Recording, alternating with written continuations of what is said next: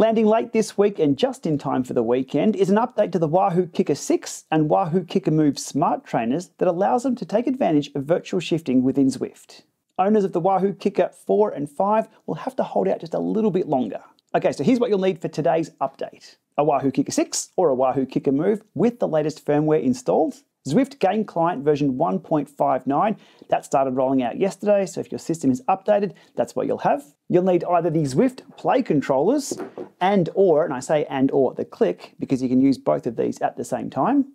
You'll need to have everything paired over Bluetooth or Direct Connect to support this virtual shifting, and using the Zwift cog with its single 14-tooth sprocket is optional. You can use a standard cassette for virtual shifting.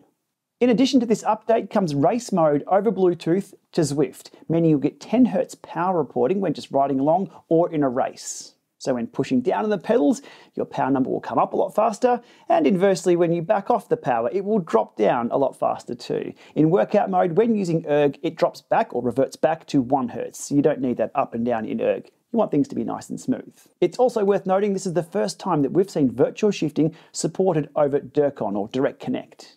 This new firmware update for the Wahoo KICKR 6 and Wahoo KICKR MOVE was released at 3 AM local time here, and by the time I was out of bed, I had a number of emails asking, what's it all about? Well, by lunchtime, I had it installed, tested, and can report it's pretty good. Okay, the first thing I did this morning was load the Wahoo app and update the KICKR MOVE to version 1.3.14. Release notes there within the app stating that Wahoo KICKR now has virtual shifting enabled with Zwift using the Zwift Play controllers, also the Zwift Click, and also race mode has been added via BLE for Zwift only. From there, click on Install Update. It will download the firmware, and over the next 2.5 minutes, which I'll speed up right here, the firmware will be installed. All right, update complete. Clicking on Continue to go back and make sure race mode is still enabled. Let's scroll down for that. It's good to go. All right, time to get paired up and riding. For virtual shifting to work within Zwift, you will need to be paired over Bluetooth or Direct Connect to your trainer. There's a few tricks here and there to it, but that's pretty much the easiest way to get everything up and running. Okay, connecting the power source here to the KICKR MOVE over DIRCON. We'll select, yes, KICKR MOVE, resistance, KICKR MOVE, DIRCON, cadence, same deal. And controllers, I have the 3 controllers, so the left play, the right play, and the click, which will all connect, no problems at all. In the background there, heart rate's already picked up. That's good. We'll just wait for the controllers to configure themselves, and yep, we're good to go. Alrighty, rolling along here a little further out the road with the Cocoa Bunch. And the gear indicator is up there in the corner, as you'd expect. Just about to start a sprint here, clicking through the gears, ripping into a short sprint through the bunch, and then down through the gears again. Everything's responsive. The resistance is changing nice and fast. And not much else to report, other than I did perform a full Llama lab test too. Just a quick peek at the Llama lab test. Here's the 200 watt steady state, which was nice and smooth. Then it was on to the 250 watt steady state. Short sprint.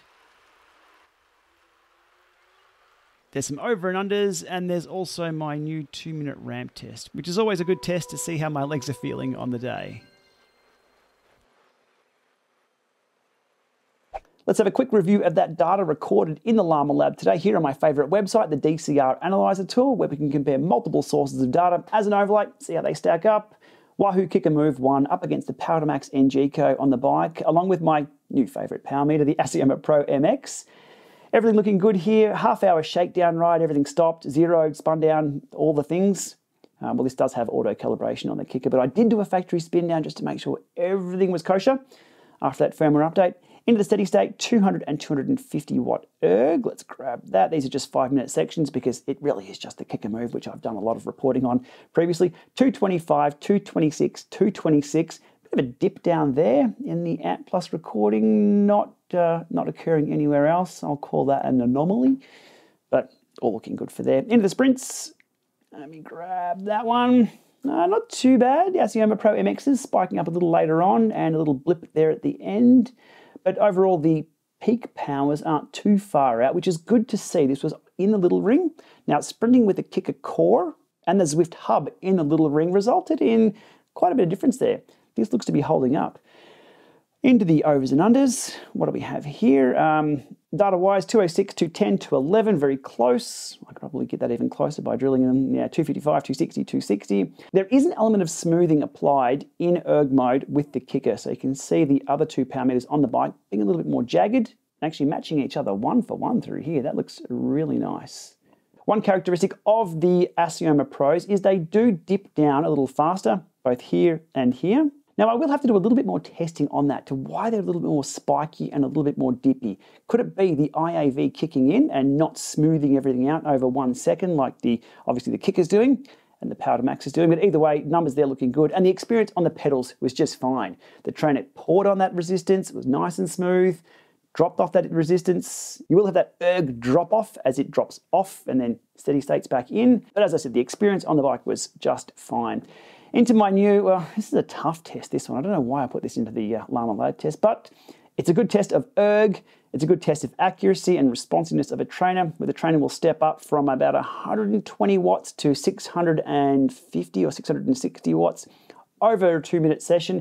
241, 244, 243, you can see things there stepping up, stepping up, stepping up. The power meters on the bike being a little bit more responsive, as they're a little bit more unsmoothed, and things get very ugly there at the end where I'm out of the saddle pushing 650 watts for around 15 seconds. But look, overall, things are looking great there. Then just riding along as I sit up and have a drink and check Instagram. 105, 108, 109, that's me being wonky, sitting up, just cooling down for about 4 minutes, and that's all looking pretty good. And lastly, just a quick look at the cadence, as I've just had a query come through on the Kickr Core with virtual shifting and the cadence. Cadence here with the Kickr Move, all reporting pretty well. No phase shifting. It's a little ugly back here. Actually, let's dive into the two dips just here and here. Now, how the Kickrs try and estimate your cadence is with that peak power phase on each pedal stroke. It tries to pick the dips, pick the gap between those and give you a cadence number. It's usually pretty good, except when there's no resistance, so it can't pick that power curve. That's what's happening right there as it's coming off those erg sessions, probably off the sprint there. Let's have a look. Yes, definitely. That's coming off the sprint. And the other one is coming off the over and unders as well, where I'm completely toast. And the other power meters are just averaging that cadence just a little bit smoother across there. So Kickr Move unable to pick the power phase, but the others have accelerometers, so that's pretty much the only thing I can pick out there. If you're just riding along, if you're just doing erg, that cadence should be, well, just fine. Alrighty, there we are, the Wahoo KICKR Move put to the test in the Llama Lab with that new virtual shifting update and passing with flying colours. I will be keeping an eye out for the Wahoo KICKR 4 and Wahoo KICKR 5 firmware update, so stay tuned for those sometime in the near future. To be across videos like that and everything else I upload on this channel, hit that subscribe button. Also hit like if you found this video informative, and we shall see you soon.